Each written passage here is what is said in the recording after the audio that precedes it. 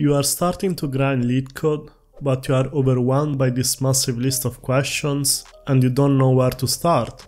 Let me help you with my personal experience and give you some tips on how to effectively use LeetCode to successfully secure a job at a top company.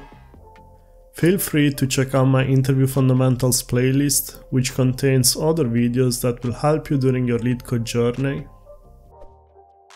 If you're starting to solve LeetCode questions, you might be tempted to just open the list of problems and start doing them in the order provided, but you will soon be demotivated as the second problem in the list is already a medium difficulty one, and you might get stuck for hours trying to find a solution.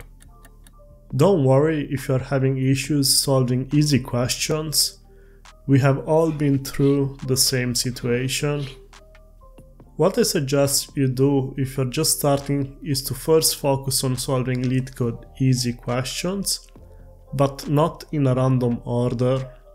Most LeetCode solutions have patterns that they all follow, such as hashing, two pointers, sliding window, binary search, bit manipulation, dynamic programming, and some others as well. First, start by solving easy questions related to hashing, then move on to easy questions that follow the two pointers pattern, and so on. You'll soon notice that although the exercise text was a bit different, their solutions are going to be quite similar. The trick here is to be able to spot the pattern you need.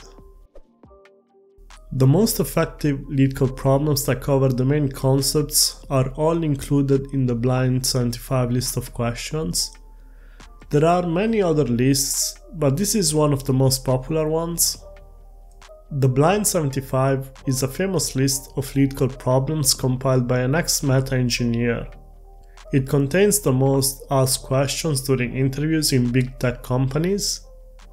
Being able to solve these 75 questions should help you pass 80% of the interviews out there. There is a similar list called LeetCode 75, which is based on the blind 75 one, so you could even go for that one.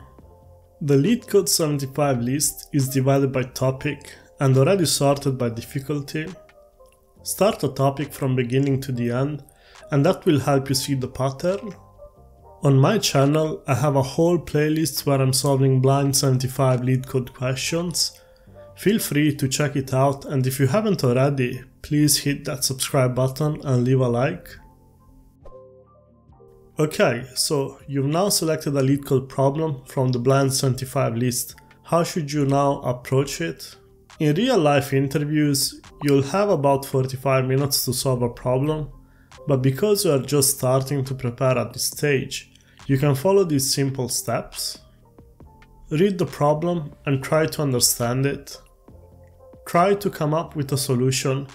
At this stage, it doesn't matter if it is efficient or not. Help yourself with pen and paper.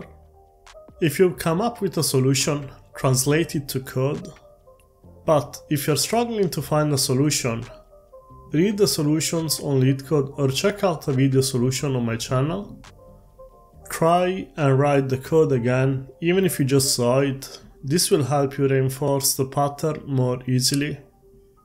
I want to highlight here that you shouldn't be focusing on memorizing the code, but rather try to focus on the pattern of the solution. On LeetCode, you have problems divided by company. But what happens most of the times is that if a question is leaked into one of those lists, the company will stop asking the question for some time and move to a different one.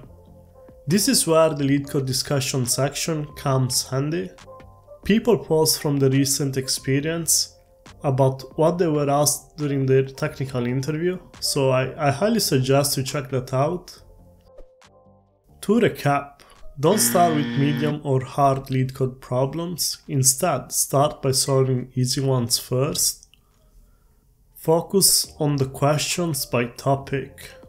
Learn from the solutions, whether it be from LeetCode solutions or from YouTube channels or anywhere online. Try and solve company-specific questions by going into the LeetCode discussion tab. I have left some useful links in the description of this video. Also, let me know in the comment box below if you're using a similar approach to use Leetcode effectively. If you found this video useful, please like and subscribe. Also check out my YouTube channel, you're gonna find many more Leetcode questions and other videos that I hope you're gonna find useful to prepare for your technical interviews. Thank you.